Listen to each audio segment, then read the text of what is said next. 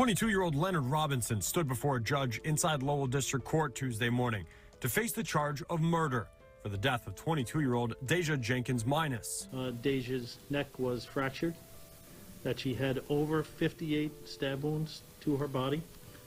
I'm not angry. I'm more mad that they won't come forward. This is the story of Dejah Jenkins-Minus, aged 22, a new mother who was stabbed more than 58 times by her on and off again Boston rapper boyfriend, Leonard Robinson, also known as Pole Boy D-Rose, aged 22. This all happened because he had a doubt he might not be the father to the new baby Dejah just had 2 months prior. Hello and welcome to Twisted Crimes. Subscribe and hit the like button for more stories.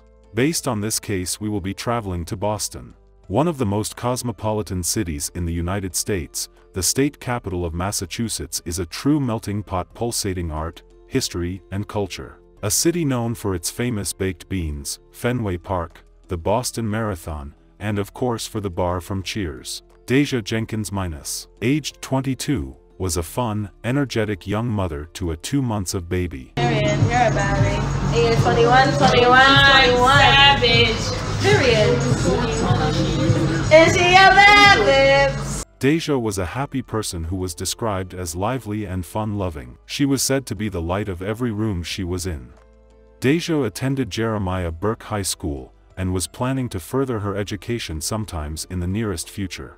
Dejah had an on and off type of relationship with a young Boston rapper named Leonard Robinson, popularly known as Pole Boy D-Rose. Their relationship looked so sweet whenever they having a good time.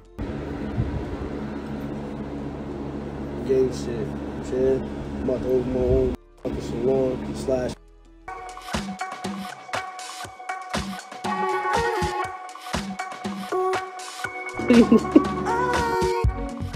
Friends described them as being in love to each other whenever things are going smooth. They expressed a lot of their love on social media. Dejah got pregnant at a point in their relationship. She would inform Leonard and everything seems really nice and cool. She had a really nice baby shower, they partied, enjoyed every bit of the day. They were all looking forward to baby Deilani.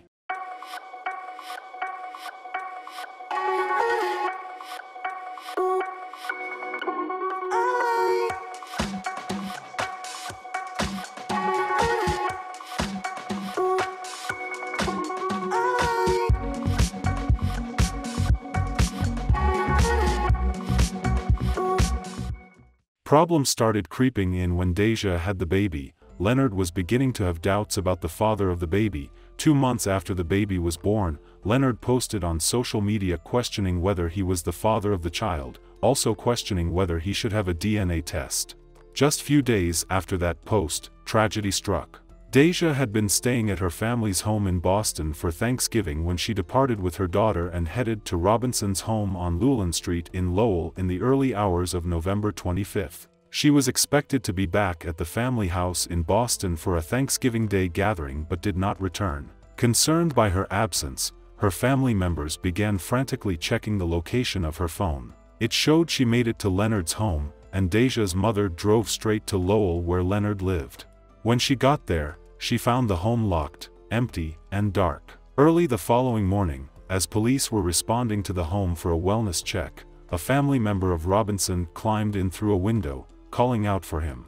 He found his bedroom locked and kicked the door open. Inside the room was where they found the body of Dejah Jenkins-Minus on the ground next to the air mattress in that bedroom. When police went through the home, they found blood splattered in the kitchen and on the floors and walls. What the medical examiner's office noted was that Dejah's neck was fractured, that she had over 58 stab wounds to her body by a sharp object. There were defensive wounds on her hands and her arms, stab wounds to her upper torso, front and rear of her neck, her face and the back of her head. Her very young daughter would be found in a Boston residence the next day. She was in good condition. Victim of an apparent homicide in Lowell has been identified by police as 22-year-old Dejah Jenkins-Minus of Boston. It's a case where police have not yet made an arrest. And as WBZ's Tiffany Chan tells us, her friends and family gathered tonight to remember her. Dozens of people gathered outside of the victim's home here in Mattapan, lighting candles, comforting her mother, a 22-year-old woman, a new mother, taken far too soon. The pain too difficult to put into words. Hugs turned into uncontrollable sobs at a candlelight vigil near the Morton Street housing development. Relatives of Deja Jenkins-Minus identified the 22-year-old as the woman brutally murdered in Lowell Friday. Her body, the Middlesex District Attorney says, was found inside a home with multiple stab wounds. Loved ones showed up by the dozens, blocking off a portion of Wood Bowl Avenue to mourn, not only for Jenkins-Minus, but for her 2-month-old daughter, now without a mother. Investigators say her killing wasn't random. The crowd here in Mattapan praying for an arrest. Police in Lowell still looking for the suspect. Now, relatives tell us that Jenkins-Minus does leave behind a 2-month-old daughter. They're rallying, doing everything they can to come up with donations to help this family get through the winter. Days went by without any words of an arrest, which was frustrating for the family of Deja. Grieving family is asking for the public's help in finding the killer of 22-year-old Deja Jenkins-Minus. Police have said nothing about a suspect in the case since her body was discovered on Friday. WBZ's Tiffany Chan just spoke with the victim's mother and joins us live now with that story. Tiffany? Yeah, and the Jenkins-Minus family has no idea why someone would want to kill this 22-year-old woman the day after Thanksgiving. And with it happening so close to the holidays, the pain is just unbearable. Just come forward. I'm not angry. I'm more mad that they won't come forward. A mother's tearful plea for justice just days after 22-year-old Deja Jenkins-Minus was found brutally murdered in Lowell. I knew something was wrong. I didn't know what, but I knew something was wrong. It was LaToya Minus' motherly instinct that led Lowell police to this home where her body was found Friday morning. They told me that my daughter, that she was stabbed. Did they say by who? No, I don't know yet. The Middlesex District Attorney's Office is investigating, but tell us the killing doesn't appear to be random. While Minus has an idea of who might be responsible, she can't fathom why someone would want to kill this young mother, who, telling by this candlelight vigil, was so deeply loved. She's very outgoing. She's loving. She's a very uplifted young lady. Minus is now desperate for answers and has this message for her daughter's killer. They just need to turn themselves in. I'm lost. I'm hurt. I'm numb. I'm angry. And I want justice for my baby and my grandbaby.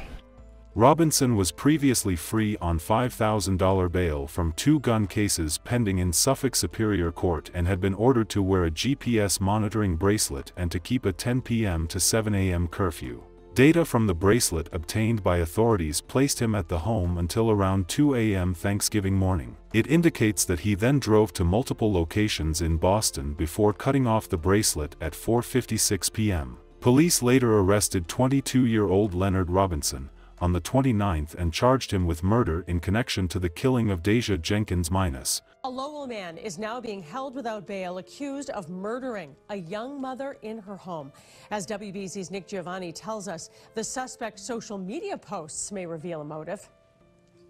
22-year-old Leonard Robinson stood before a judge inside Lowell District Court Tuesday morning to face the charge of murder for the death of 22-year-old Dejah Jenkins-Minus. What we have in this situation, Your Honor, is that Deja is found in the house that he was living in alone, in his bedroom, which was locked when any witness or the police came to that location. Prosecutors say the body of Jenkins-Minus, the mother of a 2-month-old baby girl from Boston, was found Friday morning in this Lowell home off Llewellyn Street. Her death ruled a homicide by multiple sharp force injuries. Investigators believe she was killed by Robinson the day before on Thanksgiving.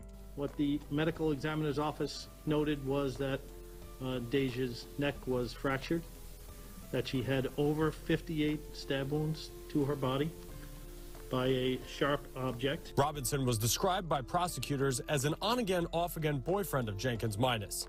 He was arrested in Boston. Further investigation revealed that there had been social media posts by the defendant questioning whether he was the father of the child, questioning whether he should have a DNA test, and also stating that he was mad at Dejah, and I would suggest providing motive. Dejah's mother, LaToya-Minus, was in court Tuesday. It was her request for a well-being check that led to police confirming her worst fear. Her mother then and other family members then stayed up all night on Thanksgiving, looking to see if they could monitor the phone, Dejah's phone, as to where it might possibly be located. He was subsequently denied bond. He is currently held in jail indefinitely at the moment. We hope Dejah receives the justice she deserves. Our sincere condolences to the friends and families of Dejah Jenkins-Minus. May Dejah's memory be a blessing for her family and for all who knew her, and may her life and death be an inspiration and a turning point towards justice and increased protection for domestic abuse survivors. Please stay safe and see you guys in the next video.